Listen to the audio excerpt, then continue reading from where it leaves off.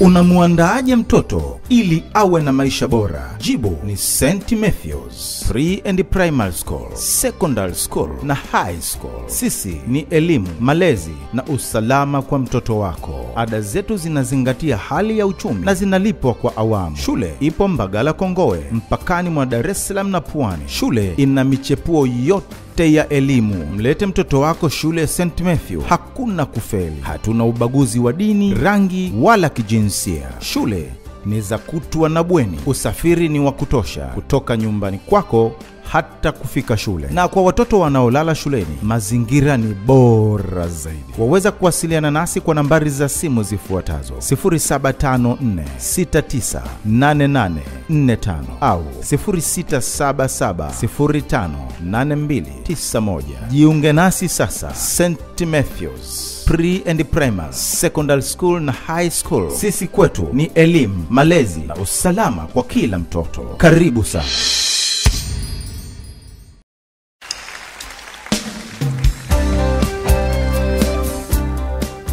Karibu Faith Daycare and Nursery School. Kwetu ni elimu na malezi. Daycare, malezi kwa watoto wenye umri wa miezi 6 hadi miaka 2.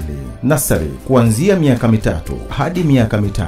Kwetu ada zetu ni nafuu sana na zinalipwa kwa awamu. Mlete mwanao sasa Daycare apate elimu bora katika mazingira bora na salama. Shule iko wilaya ya Temeke, Mbagala Kuu, mtaa wa Jeshi la Wokovu. Kwa mawasiliano 0715616191. Mlete mwanao apate elimu bora na malezi bora kwa gharama nafuu sana. Usafiri unapatikana kwa maeneo yote ya jiji la Dar es Salaam na usafiri huu ni kwa hiari. Karibu Faith Daycare and Nursery School kwa elimu bora kwa gharama nafuu sana.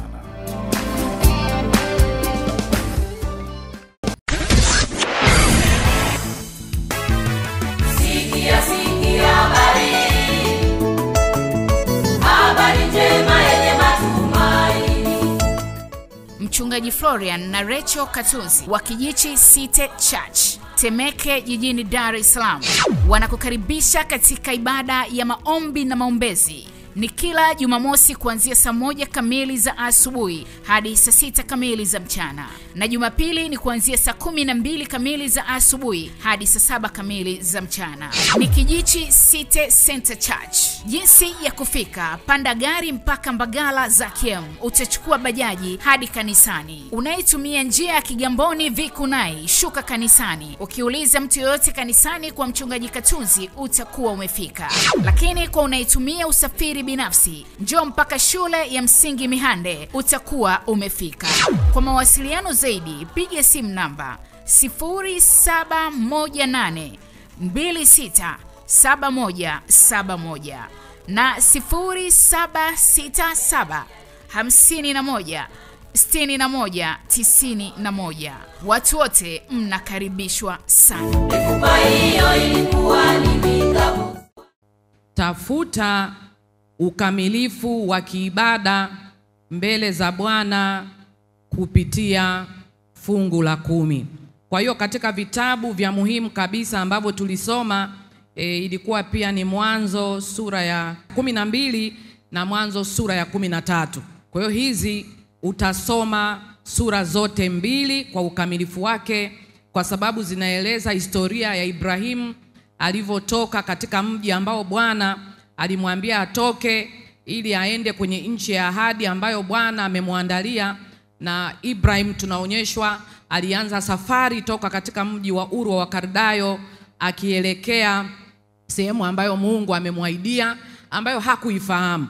Lakini tunaonyeshwa mwisho wa siku alifika katika mji wa Kanaani, na katika mahali hapo Mungu alianza kumzungusha maeneo tofauti. Akaenda upande wa mashariki, akaenda kusini, akaenda mji wa Ai, katikati ya Ai na Betheli, akakaa hapo. Na katika safari yote hiyo Mungu alikuwa akimsemesha. Lakini cha muhimu sana katika somo letu, mbali na kujua, ilikuwa ni kujifunza namna gani tunaweza tukamtolea Bwana fungu la 10 kiagano, kwa kujifunza toka kwa Ibrahimu ambaye yeye ndo alikuwa mtoa fungu la 10 wa kwanza. Sisi wengine tunaiga, lakini yeye Ibrahimu kuna nguvu ya Mungu iliyomsukuma na siku moja akalitoa fungu la 10. na hii tuliisoma vizuri kabisa katika Mwanzo sura ya 14 mstari wa 17 mpaka wa 23, na katika huo mstari basi nitaomba huo tuurudie. Abraham aliporudi kutoka kumpiga Keldohama na wale wafalme waliokuwa pamoja naye, mfalme wa Sodoma akatoka kumlaki katika bonde la Shawe, nalo ni bonde la mfalme. Na Melkizedeki mfalme wa Salemu akaleta mkate na divai, naye alikuwa kuhani wa Mungu aliye juu sana. Akambariki akasema, Abraham na abarikiwe na Mungu aliye juu sana, muumba mbingu na nchi. Ahimidiwe Mungu aliye juu sana, aliwatia adui zako mikononi mwako. Abraham akampa fungu la 10 la vitu vyote. Mfalme wa Sodoma akamwambia Abraham, nipe mimi hawa watu na hizo mali uchukue wewe. Abraham akamwambia mfalme wa Sodoma, nimeinua mkono wangu kwa Bwana Mungu aliye juu sana, muumba mbingu na nchi, ya kuwa sitatoa uzi wala gidamu ya kiato wala chochote kilicho chako, usije ukasema nimemtajirisha Abraham. Asante. Tunaomba usome tena Waebrania 7 mstari wa 1 hadi wa 3. Tunaomba tufungue Waebrania sura ya 7 mstari wa 1 hadi wa 3. Nasoma kitabu cha Waebrania sura ya 7 mstari wa 1 hadi wa 3. Kwa maana Melkizedeki huyo mfalme wa Salemu, kuhani wa Mungu aliye juu, aliyekutana na Ibrahim alipokuwa akirudi katika kuwapiga hawa wafalme, akambariki, ambaye Ibrahim alimgawia sehemu ya 10 ya vitu vyote. Tafsiri ya jina lake kwanza ni mfalme wa haki, tena mfalme wa Salemu, maana yake mfalme wa amani. Hana baba, ana mama, ana wazazi, ana mwanzo wa siku zake wala mwisho wa uhai wake. Asante sana. Huo ni mstari wa 3. Malizia, hujaumalizia. Bali amefananishwa na mwana wa Mungu, huyo adumuye kuhani milele. Bwana asifiwe sana. Tunaona katika hii Waebrania sura ya 7 inamfafanua vizuri Melkizedeki, yule mfalme wa Salemu na aliyekuwa kuhani wa Mungu aliye juu sana, alikuwa na sifa zipi. Bwana asifiwe sana. Ukisoma namna ambavyo Melkizedeki ameelezewa, unajiuliza Melkizedeki alikuwa nani? Kwanza wanasema hana baba wala hana mama, si ndio? Anasema hana baba wala hana mama. Ukifuatilia vizuri utasema labda huyu alikuwa ni yatima. Maana yake labda alikuwa amezaliwa alafu bahati mbaya akapoteza wazazi, kama ambavyo wengine tunapoteza wazazi. Kwa hiyo ungeweza kumuita Melkizedeki ya kwamba alikuwa yatima. Lakini ukiendelea inasema kwamba hana mwanzo wa siku zake wala hana mwisho wa uhai wake. Ni mtu wa ajabu sana huyu. Kwa hiyo alikuwa mtu, lakini alikuwa na vitu vya kitofauti. Sio tu kwamba alikuwa hana wazazi, hana baba wala mama, lakini tunaambiwa hana mwanzo wa siku zake wala hana mwisho wa uhai wake. Kwa hiyo huyu alikuwa na sura fulani ya uwakilishi wa Kristo, na ndio maana unasoma katika Agano Jipya linaongea habari ambavyo Kristo Yesu yeye ambavyo amefananishwa na yule kuhani wa kwanza Melkizedeki. Ilikuwa kama ni kivuli cha Kristo katika Agano la Kale. Bwana asifiwe sana. Na tunapoona katika hichi kitabu cha Mwanzo, tunapojifunza namna sahihi na katika ukamilifu wa kumtolea Bwana zaka, tunajifunza makundi matatu kama nilivyoanza wiki iliyopita. Kwanza tunamuona Ibrahimu, nitasema Ibrahimu mkono wangu wa kushoto, ambaye ni mwanadamu kama mimi na wewe, lakini tumemuita ni baba wa imani, na Mungu alimuita kwetu sisi atakuwa mfano kama baba wa imani.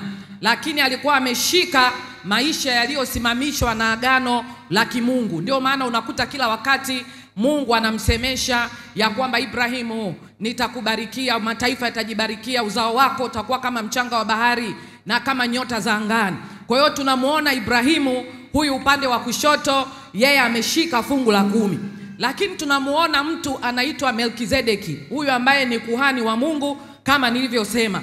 Yeye ni mfalme lakini pia amevaa ukuhani. Yeye amekaa katikati. Na huyu tunaambiwa kwamba ni mfalme wa haki. Wazungu wanasema righteousness, the king of righteousness.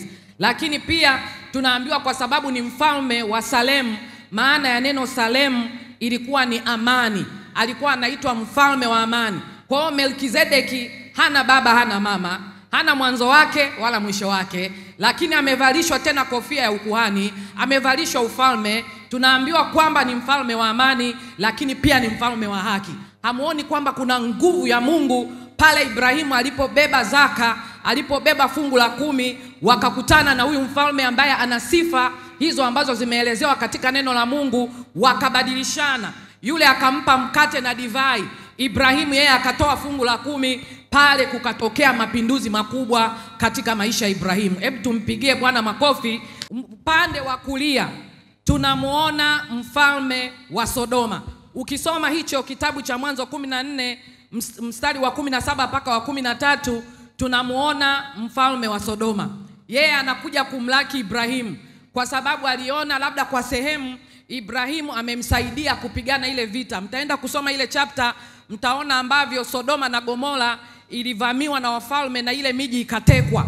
Ilipotekwa, Ibrahimu akapashwa habari ya kwamba ndugu yako Rutu ambaye alikuwa ni umbu lake pamoja na nyumba yake na watoto wake wamekamatwa uteka pamoja na mali zao.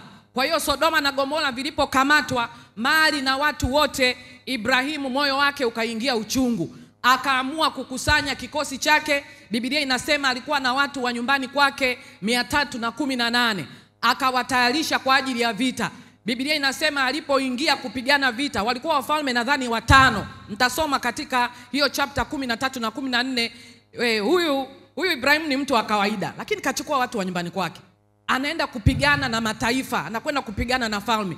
Biblia inasema alipoondoka kwenda kupigana, Ibrahimu akashinda wale wafalme, akateka mateka wale watu, akateka mateka zile mali zilizochukuliwa, mifugo iliyobebwa, kila kitu akarudisha. Sasa huyu mfalme wa Sodoma ni kama vile alikuwa ametoka huko, sijui na farasi wake au na kitu gani, anatoka mbio kwenda kumlaki Ibrahimu. Kwa hiyo Ibrahimu yuko mkono wa kushoto, Melkizedeki kuhani yuko katikati, mfalme wa Sodoma yuko mkono wa kulia. Anakuja naye kumtafuta Ibrahimu pale katikati. Lakini kitu kilichotokea kabla ya mfalme wa Sodoma kukutana na Ibrahimu katikati, Mungu akamtuma kuhani wa mahala pa juu sana anaitwa Melkizedeki. Kwa nini alimtuma yule mfalme aje pale wabadilishane ule utukufu? Mfalme akaanza kumbariki Ibrahimu, akitamka mema juu ya Ibrahimu, akisema umebarikiwa, akidhibitisha agano la Mungu tena kwa mara nyingine kama kuhani wa mahali pa juu. Ni kwa sababu mfalme wa Sodoma alipokuja alikuwa na uvuvio wa kishetani. Sema uvuvio wa kishetani. Utasema kwa nini alikuwa na uvuvio wa kishetani? Alikuwa ni mfalme ambaye alikuwa na watu na mali, lakini ukiangalia sifa za mji wa Sodoma pia zilibeba sifa ya yule mfalme. Alikuwa ni mfalme ambaye anamiliki, ana kiti, lakini mambo yaliyokuwa yanatokea katika mji wa Sodoma, na ukiona katika Biblia alipofika pale akamwambia Ibrahimu, naomba katika hili nichukue watu, wewe nikuachie mali. Kwa hiyo Ibrahimu ameteka zile mali, ameteka wale watu, ameteka zile bidhaa ziko pale.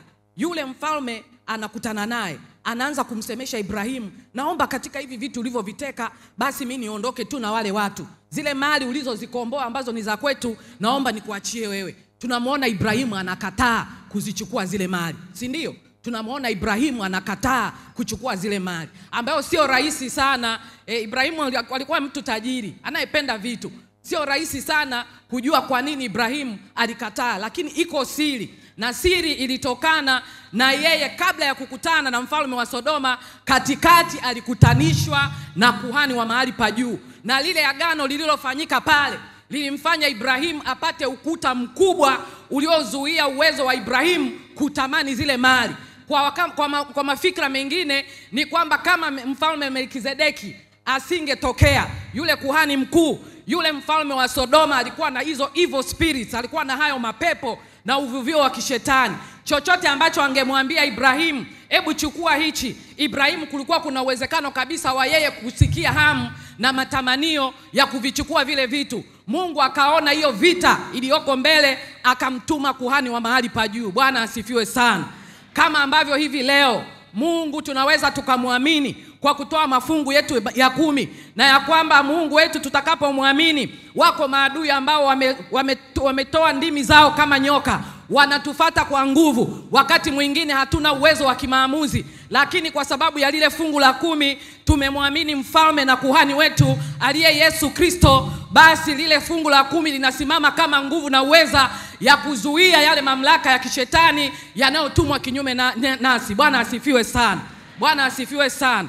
Kwa hiyo tunaona namna ambavyo fungu la 10 lina uthamani. Ukitaka kujua mfalme wa Sodoma alikuwa na sifa zipi na mji wake ulikuwa na mambo gani machafu, hebu naomba mtumishi wa Mungu tufungue kitabu cha Ezekieli sura ya 16 mstari wa 48 mpaka wa 50. Bwana asifiwe sana. Naomba tufungue hapo watu wa Mungu. Ezekieli sura ya 16 na mstari ule wa 48 hadi 50. Kama mimi niishivyo, asema Bwana Mungu, Sodoma umbu lako, yeye na binti zake hawatakutenda kama wewe ulivyotenda. Hawakutenda kama wewe ulivyotenda, wewe na binti zako. Tazama, uovu wa umbu lako Sodoma ulikuwa huu: kiburi na kushiba chakula na kufanikiwa, hayo yalikuwa ndani yake na binti zake. Tena hakutia nguvu mkono wa maskini na mhitaji, nao walijivuna wakafanya machukizo mbele zangu. Kwa sababu hiyo naliwaondoa hapo nilipowayaona. Bwana asifiwe sana. Tunaona namna ambavyo maovu ya Sodoma yanatajwa hapo. Wengi tunafahamu kwamba mji wa Sodoma, kwa uzoefu tunaosikia, ilikuwa kitovu cha homosexuality. Matendo ya watu kufanya ngono kwa jinsia moja yalikuwa ndio kitovu cha huo mji. Hata ukisoma katika Mwanzo sura ya 19, kuna siku wale malaika walipotumwa kwenda kuukomboa ule mji, Ibrahimu alipoomba sana Lutu, mji utakapochomwa, Mungu naomba Lutu ndugu yangu apate kuokolewa na watu wa ule mji. Biblia inasema kuna malaika wawili waliingia katika huo mji kwa nguvu kwenda kumkamata Lutu, wakimwambia Lutu toka haraka. Lakini bahati mbaya walipoingia pale kwenye ule mji, Biblia inasema kwamba watu waliwaona, watu wa ule mji wa Sodoma waliwaona wale watu wawili walipoingia katika nyumba ya Lutu, wakaivamia ile nyumba na kuizunguka. Ukisoma sura ya 19, wakaizunguka ile nyumba wakidai, Lutu, tunaomba hao watu wawili walioingia nyumbani mwako. Lakini walikuwa na hila ya uovu kuwatenda maovu hata malaika. Walikuwa na uchafu wa kila namna. Lakini Ezekieli natufafanulia kiburi, kushiba chakula, kufanikiwa, kutotia nguvu mkono wa maskini na muhitaji yalikuwa pia maovu ya ule mji wa Sodoma. Kama ambavyo sisi hivi leo tunajisahau kuwahudumia watu wenye mahitaji, tunakuwa na kiburi na matendo mengine. Ikitokea mtu amekuja na kitu cha ushawishi, jeni naomba nikupe kitu hichi, naomba nikupe labda kiwanda, ingia uwe mbia, au nakuomba nikupe hili gari. Kama hujamwamini Mungu ukasimama katikati, unaweza ukachukua lile gari kana kwamba yule mtu kumbe amebeba hila ndani mwake. Bwana asifiwe sana. Kwa hiyo tunajifunza namna ambavyo Mungu aliweka utetezi mbele ya Ibrahimu. Sasa katika kujifunza kuhusu mwenendo wa Ibrahimu, tuliishia mwenendo wa 3. Mwenendo wa 4 wa Ibrahimu unatokana, Ibrahimu alifanya makosa kama mwanadamu. Ibrahimu alifanya makosa kama mwanadamu.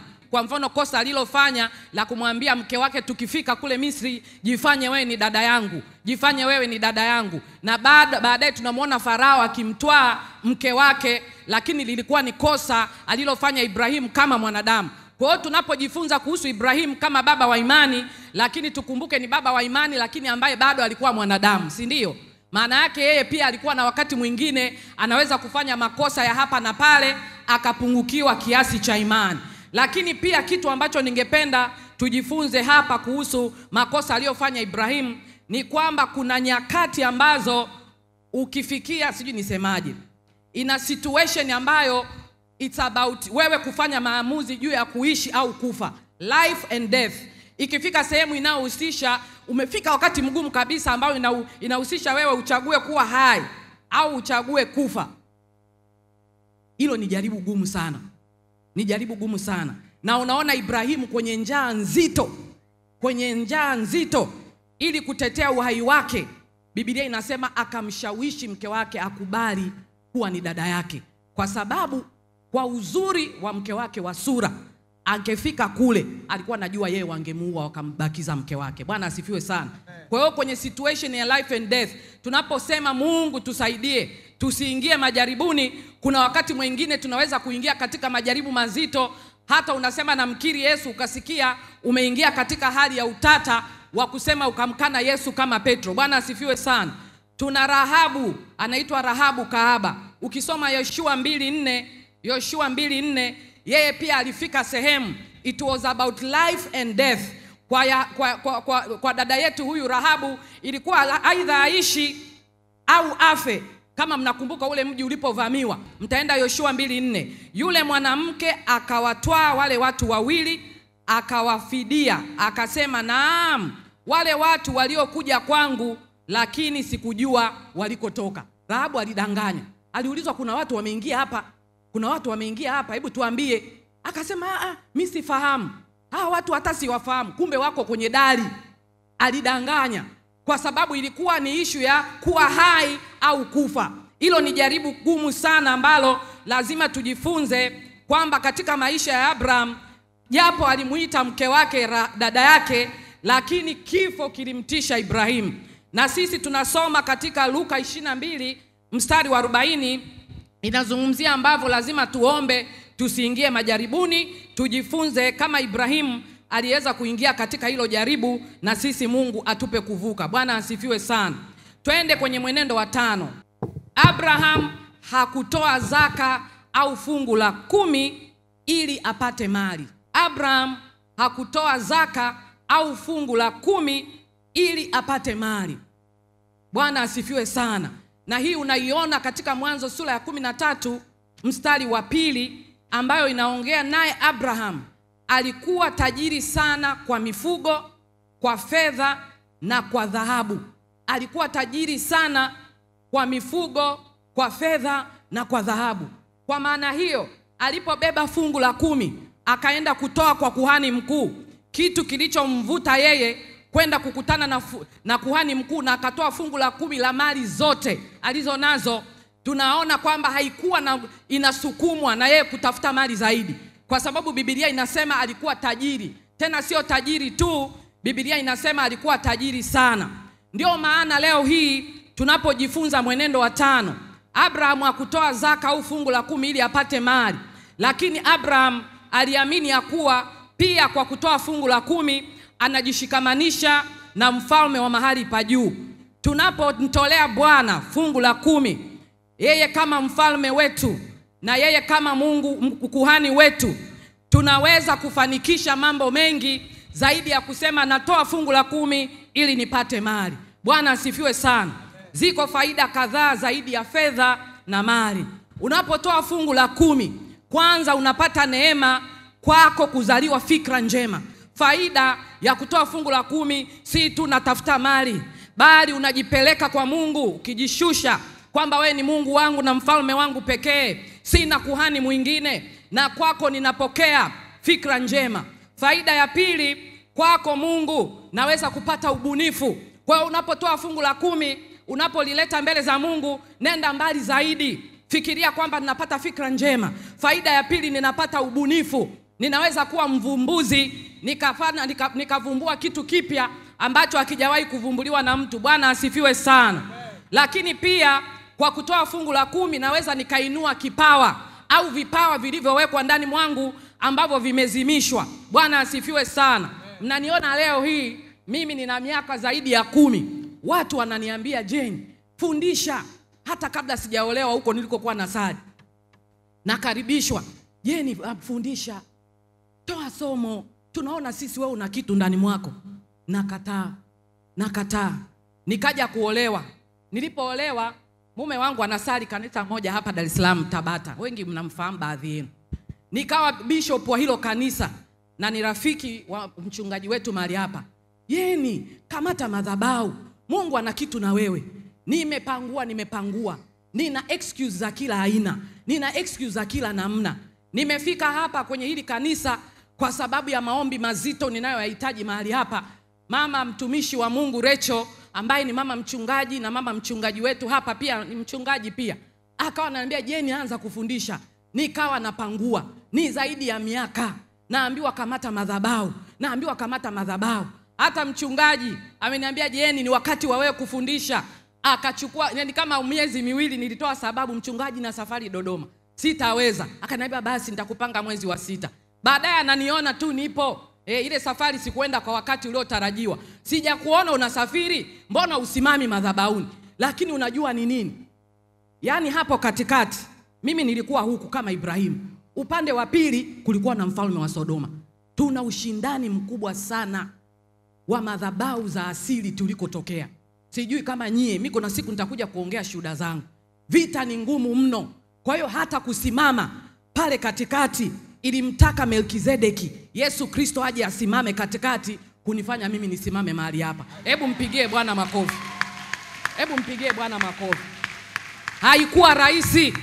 Faida nyingine, tunainua karama. Tunainua vipawa, lakini tunainua na karama. Nimekupa mfano wangu mwenyewe.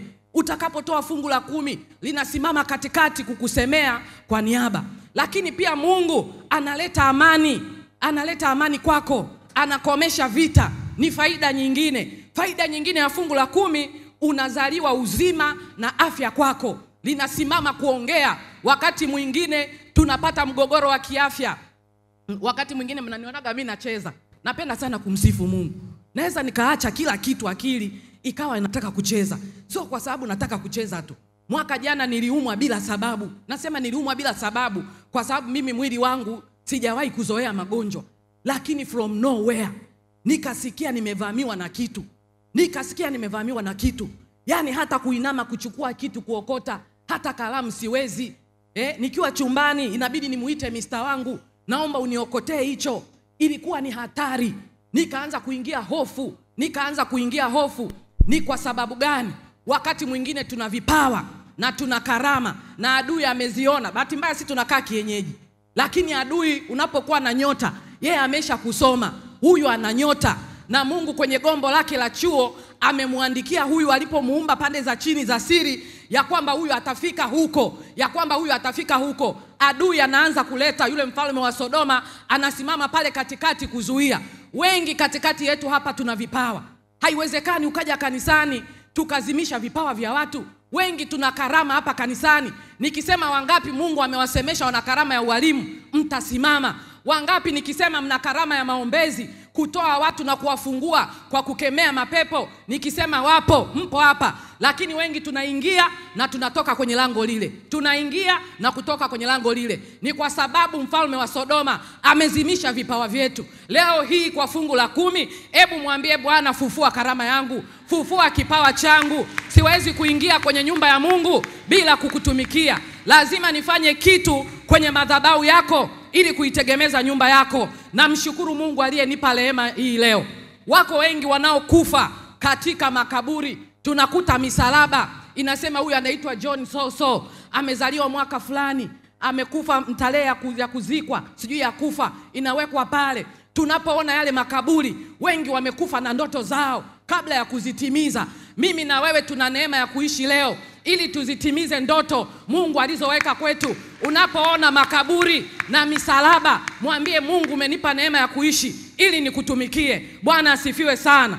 Naomba mchungaji, tutatengeneza labda mchungaji kwa neema namna fulani ya utaratibu. Tuone namna nani ana vipawa gani ili ukakae sehemu inayostahiki ukamtumikie Mungu wetu. Bwana asifiwe sana. Kwa kuwa iko sababu ya kumtumikia Mungu. Bwana asifiwe.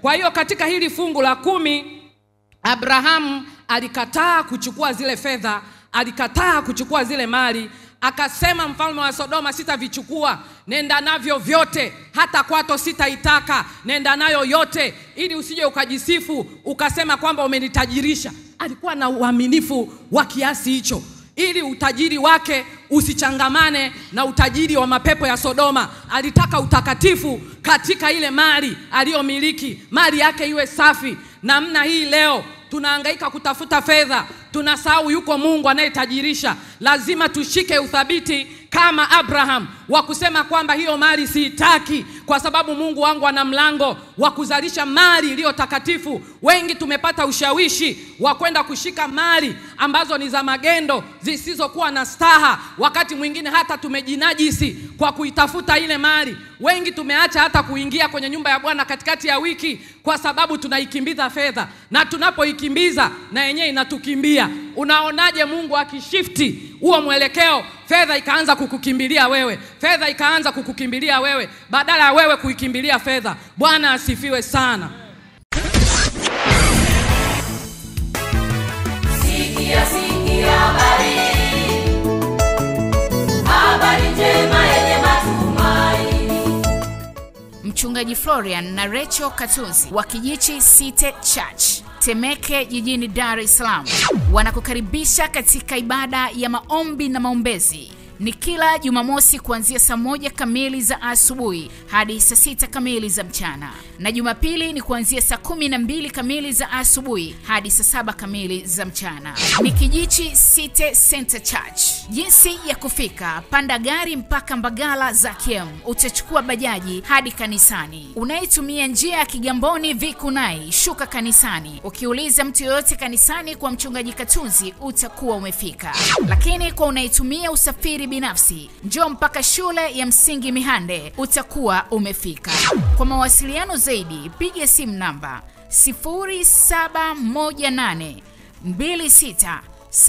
0718267171 na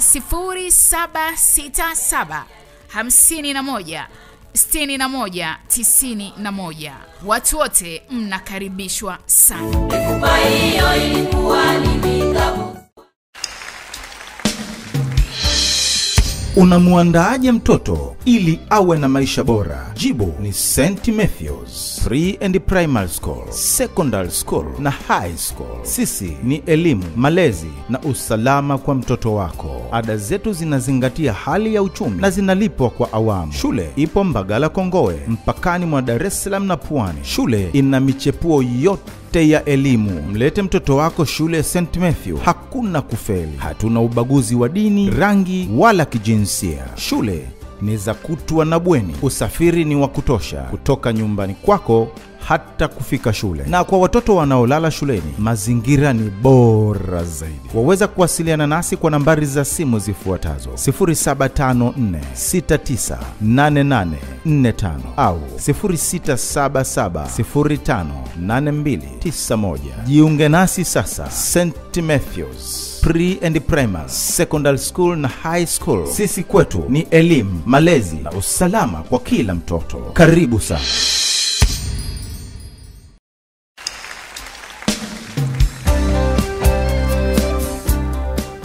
Karibu Faith Daycare and Nursery School. Kwetu ni elimu na malezi. Daycare, malezi kwa watoto wenye umri wa miezi 6 hadi miaka 2. Nursery, kuanzia miaka 3 hadi miaka 5. Kwetu ada zetu ni nafuu sana na zinalipwa kwa awamu. Mlete mwanao sasa Daycare apate elimu bora katika mazingira bora na salama. Shule iko wilaya ya Temeke, Mbagala Kuu, mtaa wa Jeshi la Wokovu.